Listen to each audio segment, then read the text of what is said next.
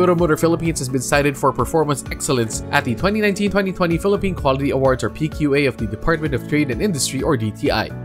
Toyota is the first automotive company to receive the distinction of attaining PQA Level 4, the highest level of national recognition of exemplary organizational performance in total quality management. The award was presented to Toyota by President Rodrigo Roa Duterte together with DTI Secretary Ramon Lopez and the DTI Competitiveness Bureau Director Lilian Solonga during the conferment ceremony.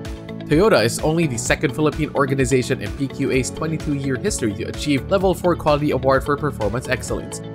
In receiving the award, Toyota Motor Philippines Chairman Alfred T. said the company is honored to receive such high distinction in the PQA history, as well as to share its best practices that can serve as benchmarks for other Philippine industries. The PQA award further inspires Toyota to continue to improve and ultimately help our businesses become more sustainable, said Toyota Motor Philippines President Atsuhiro Okamoto. The company's Vice President David Go said that with the strong and continued support from the government, local manufacturers like Toyota Motor Philippines can develop the capability to compete in the global arena and drive economic growth.